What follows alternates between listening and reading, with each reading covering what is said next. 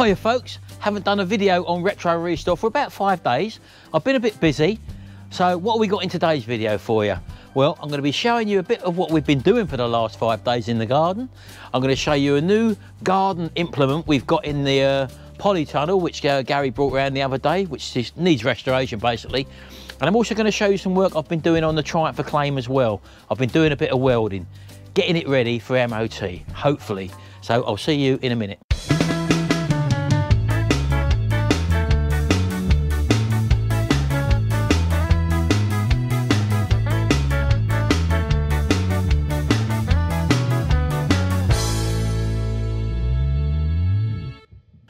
Right, well, as I say, I've been very busy. Although I've not put a video out on Retro Restore, which is this channel, I've been busy on Butler's Empire, my other channel as well, and I've also got to do some work on retro hacks as well. I've got to keep 3 or 4 channels going at the same time, so it can be a bit tricky sometimes, but I've been busy. So let's just show you, if you've seen my Butler's Empire videos, you would have seen the garden and getting the patio up. Let's just show you.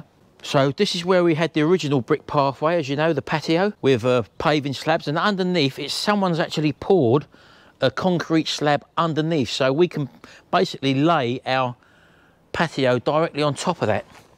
This was the sort of thickness of the cement that was underneath, which we chipped up. That's the actual paving slabs on the top there, and as you can see, what happened was the mortar base they were sitting on actually come up with the slabs, and these were the sort of chunks, the last third of the patio, which is here, this sort of area here, which was probably the first bit they laid. They used a totally different concrete mix, and this really was hard to get up. We had to chip them up like this. The ones down that end, for example, come up as full slabs. And as I say, we got to about there and then we got the problem. So that took really a long time to do that. I've got a little bit of pathway just to lift down the end there. I've got to do this before the weekend. And also this concrete here has got to be broken up here. Just this little section here, because that was the slabs from over that side, which were a different slab setup.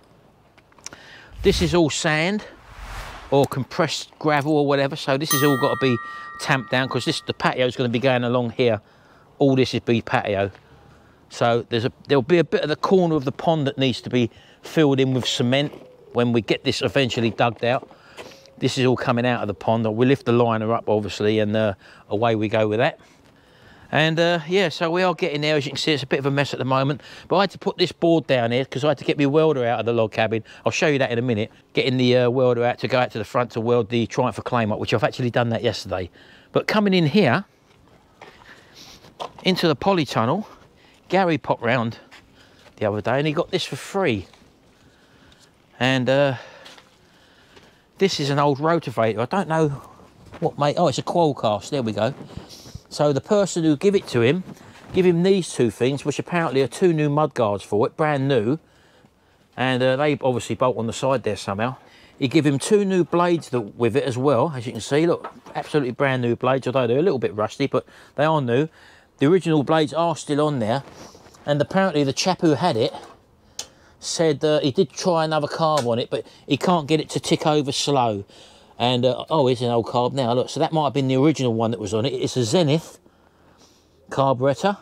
So he's actually bought, whether he bought this one second hand or what, I don't actually know. But so we have got 2 carbs to play about with. And bearing in mind, it will run apparently, but it won't tick over at low revs. So nothing that the ultrasonic cleaner wouldn't be able to clear, I would imagine. So yeah, this looks like a good candidate for a good old restoration there. Lots of things we can powder coat on this. The handles are a little bit rusty, as you can see, but it's all there. And we've got obviously a maximum, minimum and stop. The cables appear to operate the throttle body there, as you can see. So yeah, we'll have a look at it, but that's something which probably will be coming up later on the channel. And yeah, he got that for nothing. So belt drive on the side there, as you can see, there's a big pulley there, so it probably need stripping down and probably having a new belt on it, I would imagine. But even them blades don't look too bad, to be honest with you. But you know, as we've got the new ones there, they'll probably get fitted, because I can see there, come out of the way, Barney, come out of the way. There appears to be some sort of modification on this side where someone's welded a bit of tube over the shaft on that side. So there will be some sort of modification that someone's done there. But there's one of the mudguards there. Look, obviously, oh, they are both there. The other one's underneath there. So the mudguards sit under there. So there you go. And yeah, so that possibly will be coming up. There's the old web lawnmower in front there, as you know, that Gary was going to restore, but we haven't got time to do it. I did start powder coating some parts for it, as you probably remember up there, and they're still sitting there all freshly powder coated, although they're covered with dust at the moment. And yeah, so there we go, that's that. So coming out the front, I did do some welding on the Triumph Acclaim yesterday, and one thing I wanted to do was get that rear section under the passenger side rear wing now. I'll try to show you a picture of that. I think I've got a picture from a video. I'm sure I did actually record it. So here's a picture of what it used to look like. And apparently this was an MOT failure, so I was told by somebody else. I was going to leave it for someone else to repair, but bearing in mind, I'm going to put this through an MOT and get it legal. I had to do this repair, so I actually did that repair. Unfortunately, I didn't film it, but I'll show you what I've actually done. Let's get underneath the back. So apparently it's a common place for all these Triumph Acclaims. If I come down here, oh, let's get under here. There we go. I don't know if you can see that. So I've actually welded in a plate there, along there. That was all rotten. All along here was all holed and perforated. So as you can probably see there, I've actually, my welding's not too bad there, to be honest with you. Look, I'm really pleased with the way that turned out on the welding. And I also had to weld a little patch around the corner there because there was a hole around this side as well. But as you can see, that is solid as a rock now, and that should fly through an MOT now. I'm real pleased with that, and it's to say the welding is actually pretty neat for me. There we go. Try and get you a bit nearer so you can see the welding. There we go. And that's it, yeah. So I've just given it a coat of underseal there just to protect it. So that's it, absolutely perfect. I'm well happy with that. Turned out very well. And don't forget, I'm not a welder. I'm just a do-it-yourselfer working on my back, laying upside down, working under a car on his drive. There we go.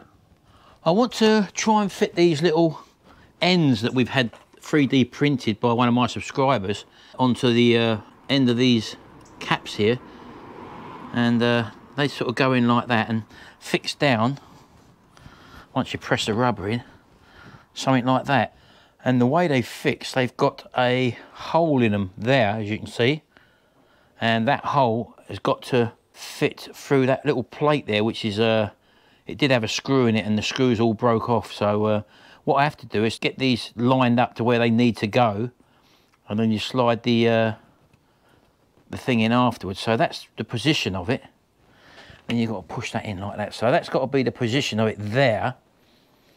So I need to make a mark where these sit, and then pull that rubber strip out and then drill straight through into the plate underneath, and then put a self-tapper in there. So that's the plan anyway. So I'm going to try and hold that where it is, and then pull this rubber out and then drill straight through. So let's give that a go. Right, so what I've done is pull this out now, and I've made a mark where it actually sits on the plate below, so I can see that mark there now. What I need to do now is to get a small enough drill bit. Right, I'm hoping that that drill size will be all right. So I've got these little self-tappers here. I'm just going to drop one in there. And hopefully that will screw down into our base without any problems. Well, so far so good. And then I can slide in, hopefully, this plastic and push it in along its length. And that, hopefully, will be okay. There we go. A little bit more pushing in there. And that's on, that's finished. I'm pretty happy with that. Don't forget, they were 3D printed by one of my subscribers. Just finishes it off nicely, the way it should be, because you can't buy them ends no more. So I'm going to carry on, do the rest of them, and I'll come back to you in a minute.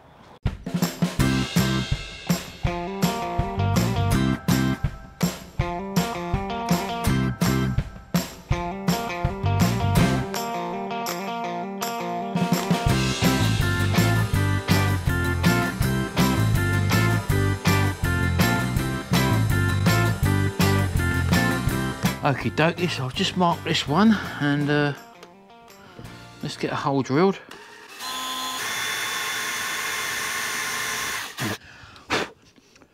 Right, so that's that hole drilled. I'm going to fix this back again first. Put these little screws, they're only little tiny short screws. Look at that, look. Just drop that in the hole. Easier said than done when you got sausages for fingers. There we go. And hopefully, let's get that in there. Just screw it down, be nice and firm with it. As I say, there's a little metal plate there. It's not going into the actual roof itself. There's these little metal plates that are installed under these. There we go, like that. Okay, and tease that back in there, and then put our rubber in all the way along. Get in there. There we go. That's it, and that's the final one in. That's all 4 of them now on. I've got 2 screws to fix back into this aerial here, so let me go see if I can find them. I think they're on the back parcel shelf. Right, I've got these 2 screws here. One looks like a little M4 or something like that, and the other one's a self-tapper. So I've just tried the self-tapper. I don't think that fits it. So, because I've got this one here, I'll just try that in there, see if that screws in. If it does, we've got the right screw, and it looks like that's the one. So it's like a little M4. So I've got to find the other one of them. There we go, that's pulling down a tree. Oh, that's perfect. Right, so that's what the screw is. I've got to find another one of them, and I'll be back in a minute. There we go. Aerial is now back attached. All the end caps are on. And that just finishes it off nicely. Happy days, so I'm pleased with that. Another little job ticked off the list. Right, while I'm out here doing a bit of tinkering, I want to find out why these repeater indicators aren't working. The front ones are, and the back, as you can see there, but the repeaters, although I've put new bulbs in them, they're them silly little festoon type bulbs with the wires on the side, and maybe they're not making a good enough connection.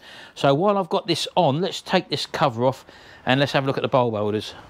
So I'm hoping this is just going to be either loose terminations or poor terminations on the lamp holders themselves, or them silly little bulbs ain't making a proper connection. So let's have a little look inside. They're only a simple thing.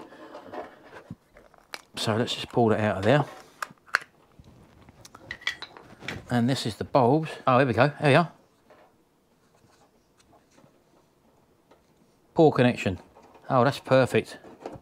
Happy days. That's going back on. I think what it was, they was pushed in too far, and I felt a bit of resistance when I just pulled the bulb back a little bit there. Right, that's it. That works. That's fine. So let's do the same to the other side. It's just nice when something goes right for a change. It's just nice when something goes right for a change. Normally I get all sorts of problems, as you well know. It's just nice when it goes right. So again, very simple design, as you can see. Oh, that don't look like a new bulb in that one. I thought I changed them.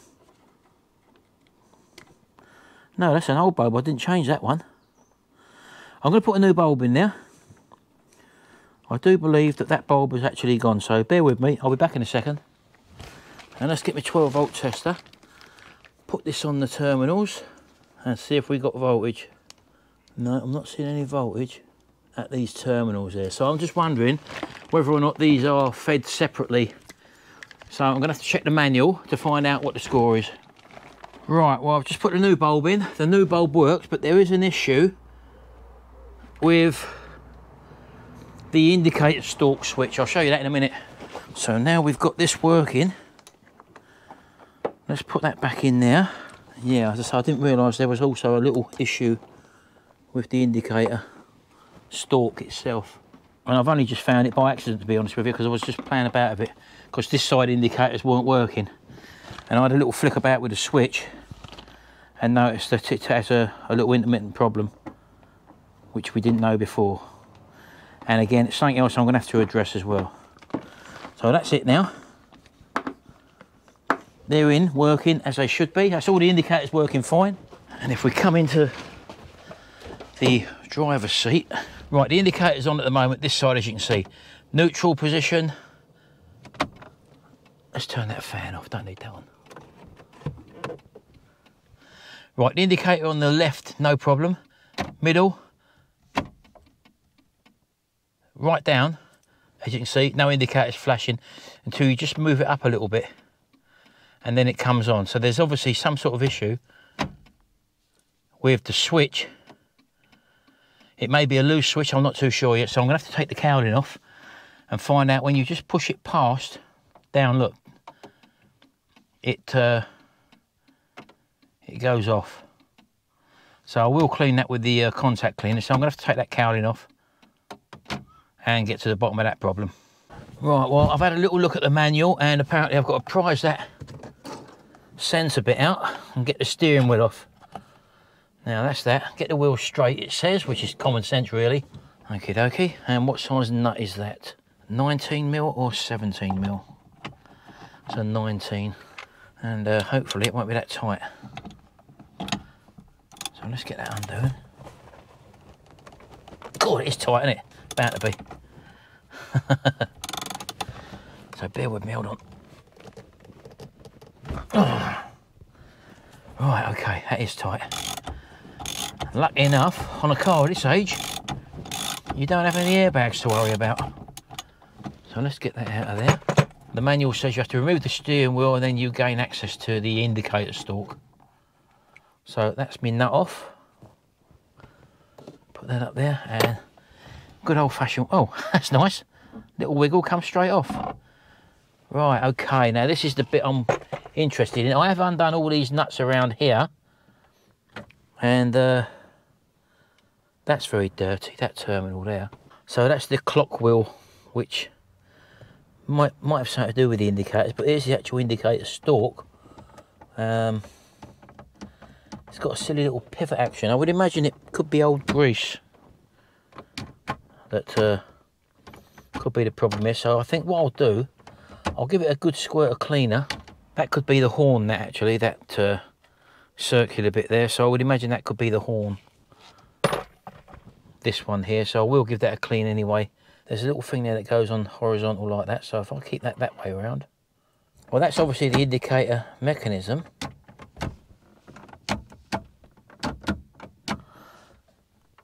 And it looks like the terminals are there on the side there, which may be worn or... Right, let me just do a bit of investigation, read the manual, and just to see exactly what's going on here. I'll be back in a minute. Right, okay, I've given it a good squirt with the cleaner, and let's see what it does now.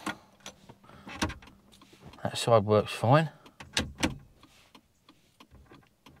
Even, look, there we go. Even when I push it, no problem.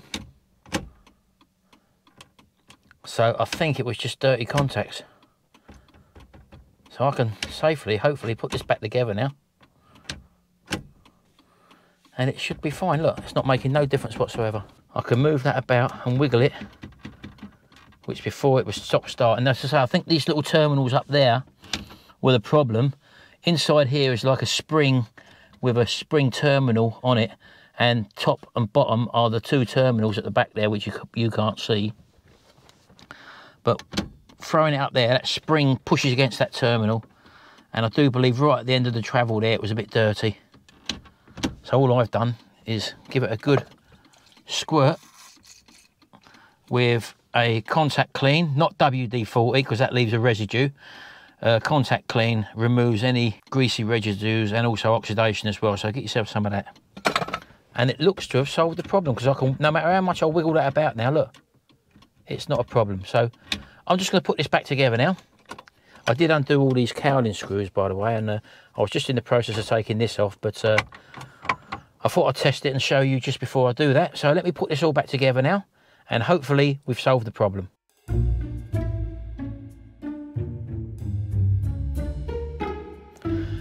Okie dokie, that's it. Let's put the ignition on, and let's turn the indicators on first to the right or left, and then over to the troublesome right. Happy days, look at that. So you're going to get dry joints and bad connections on a car that's been standing for such a long time. And we just come across this one. We didn't know it was there, but I needed to do it for the MOT, and it's all now fine. So put that back to normal. Let's just start it out, give it a start. Let's pull the choke out all the way. It starts up instantly.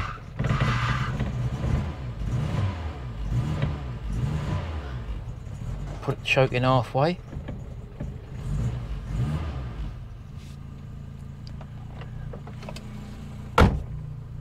There we go. I did start this up yesterday and it started up absolutely first time, and we couldn't do that before. The choke's on the first notch now, so as you can see it's ticking over a little bit fast there, but it will slow down when it warms up a bit. And I've had this ticking over perfectly from with the choke right in. Let's push the choke right in. There we go. Look at that. Look how steady that rev counter is. That's from absolute cold. I haven't started this at all before this.